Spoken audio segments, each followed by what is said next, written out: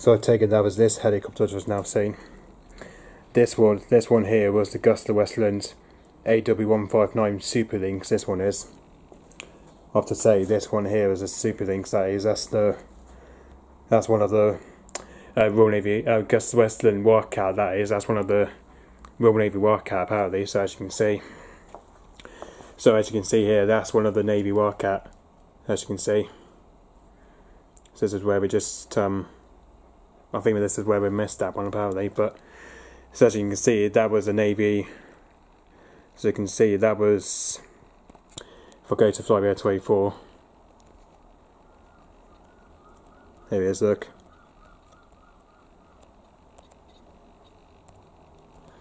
Yep, as you can see, that was Westland Wildcat. That was a Westland Wildcat HMA2, and the rate is ZZ533. As you can see now, that's just flying at 35.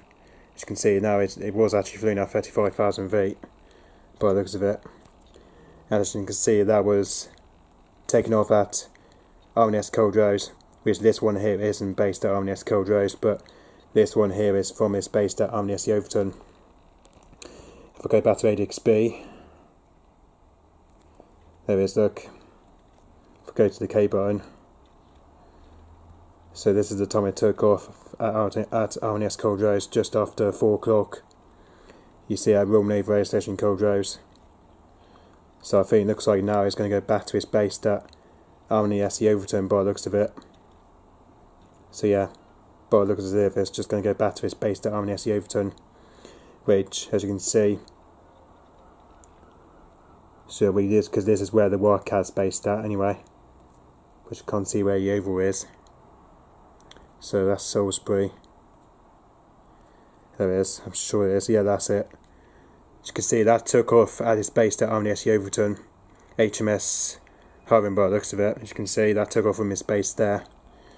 So yeah, so that's its base that it took off from, was RNS Coldrose. So yep, and the call sign for this one is MARTLT36. As you can see, that's the rate ZZ533, that was.